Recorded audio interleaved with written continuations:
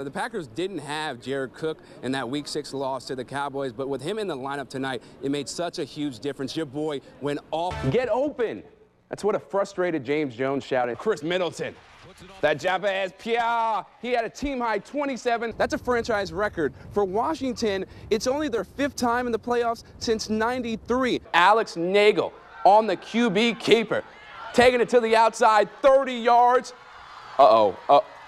Get off me, boy! Yeah, well, it's really important at such a critical time in the Packers season with everybody downing them. You got to have your teammates back. Come on, baby. Come on, baby. You guys know what to say. All right, go back, go.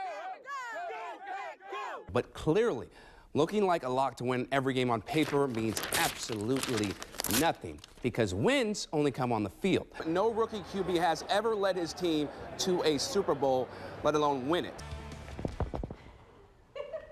You ever felt like you've been kicked in the mouth or the butt?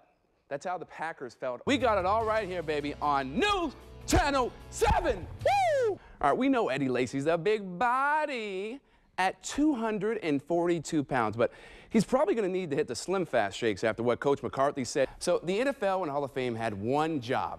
You had one job.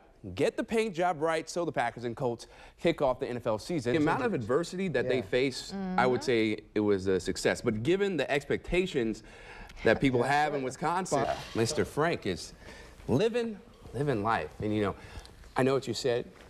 Yeah. At 6. It'd be M&M's with peanuts is what I would. I got you some peanuts. I got you some peanuts, okay? Yeah. Right? Heather, I got you some Skittles.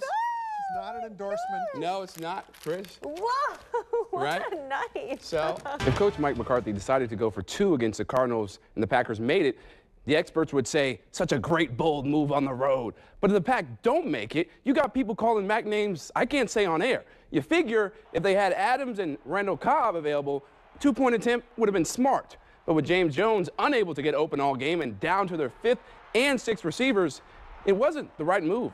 It's shaping up to be another strong year for the Mosinee girls basketball team. After finishing last year as the D2 sectional runner-up, the team stands all alone at the top of the GNC at 5-1. Overall, the team carries a 10-4 record. A big factor in their success, the play of seniors Bailey Schultz and Natasha Stubbe, the top 2 scorers on the team, who averaged 13 and 14 points a game respectively. If the Indians can pull it all together, they can make a deep run. This team certainly has the potential. We're not there yet. But if they were to reach their potential, there's always a chance, and we tell the girls that they have to believe in it, regardless of what anybody else says. I think we just have a connection both on and off the court. She's one of my best friends, and I think having that trust with somebody really is something that makes an impact when you're on the court. Me and Natasha talked before the season, and we set really high standards for ourselves, our team, and you know, I know how to get her the ball. She knows how to give me the ball. We really set high expectations, and we really want to achieve them together. In their first 2 seasons in Madison, Zach Showalter, Bronson Koenig, and Nigel Hayes were part of teams that were 68-12. Sitting at 9 losses, they've almost lost as much as their first 2 years. So those guys are learning how to lead in times of adversity while keeping the rest of the team positive. I think it's a great teaching tool for them to learn how to be a leader, them to learn how to deal with maybe rough waters at times. And they haven't experienced it since they've been here. They're experiencing things that I can't teach them in X amount of time. And, you know, I think that's a great lesson for them as they go through this, to learn how to handle good times and not so good times. The Bucks in Miami taking on the Heat. Heat down 1, but on the run, it's Justice Winslow. Badgers fans all too familiar with him from that national title game, 32-31. Heat lead it. Back come the Bucks. Giannis taking it right to the ex-Marquette star Dwayne Wade for the flush. 14 points for Giannis. The Bucks take control in the 4th. Shot clock winding down. Chris Middleton, the jumper is pure.